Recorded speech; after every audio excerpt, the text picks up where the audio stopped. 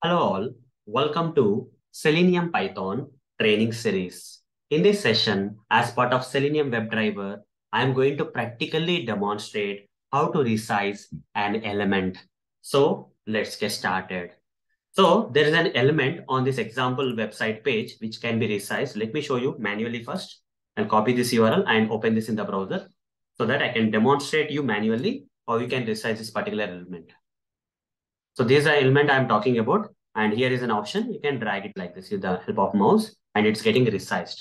I want to do the same thing with the help of Selenium Python automation. I want to resize this particular element by dragging this and all with the help of Selenium automation. For that, we have to use a command known as drag and drop by offset command. How to use this command, I'm going to practically demonstrate in this session.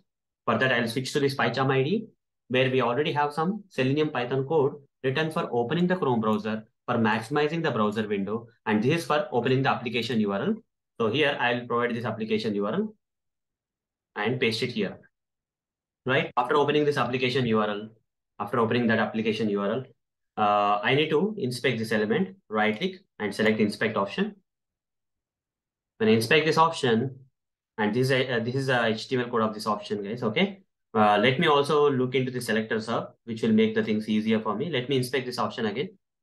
When I inspect this element, you see selector sub is clearly saying that it's inside a frame. Here, if you right click also, you are getting frame options. Okay, either without selector sub or also you can find it out. You're getting this frame options means this element is inside the frame. So you already know that we have to switch to the frames in order to interact with this element. Okay, in order to automate this element, we have to switch to this particular frame.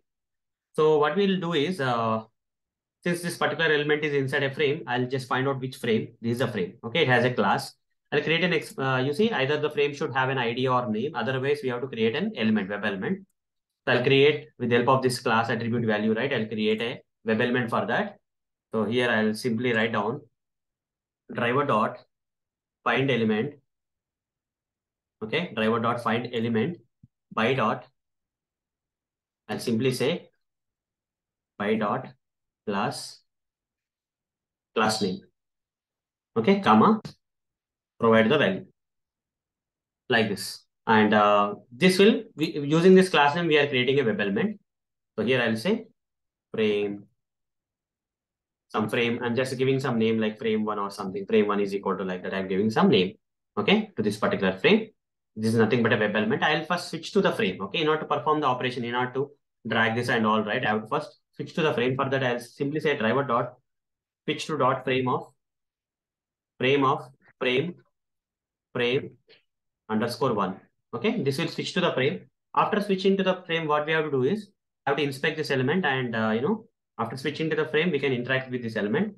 So you see, it's kind of very difficult to create, a kind of proper locator or something. It has a lot of classes here. You see, all the spaces means every class separate classes. I'll take this one. I'll take this portion of the class, and I'll create an XPath expression or CSS selector out of this, which is simple, right? Here I'll simply say div tag dot give one of the class which is there in this class. Okay. Now press enter. You see this element is getting located. This element is getting located. I'll copy this CSS selector. I'll copy this CSS selector of this option and come here and simply write down. So what I have to do, I have to drag and drop by using offset. For that, we have to create an object for the action chains. Okay. For that, using mouse, I have to do that drag and drop by offset. So for that, I have to create an object for the action chains, and I need to pass the driver here, and I need to create an object reference that is actions, let's say. And using this object reference, I'll simply say actions dot drag and drop by offset. The first one, you give this element. Which element? This element that you have just now created a locator for, right? CSS selector, right? Copy this and create an element here. Driver dot find element by dot CSS selector, comma, give the CSS selector. And this is nothing but drag and drop option, right? I'll simply say DD for now. I'll just give this DD here, DD web element here, comma. And I need to give the X and Y offset. Okay, X is like, from this side to this side, how much I have to drag. This is X. Y is this one. Okay. So let's say I'll give the X as, let's say 25. I want to drag this X 25, let's say, and Y as 50. I think Y is big or small.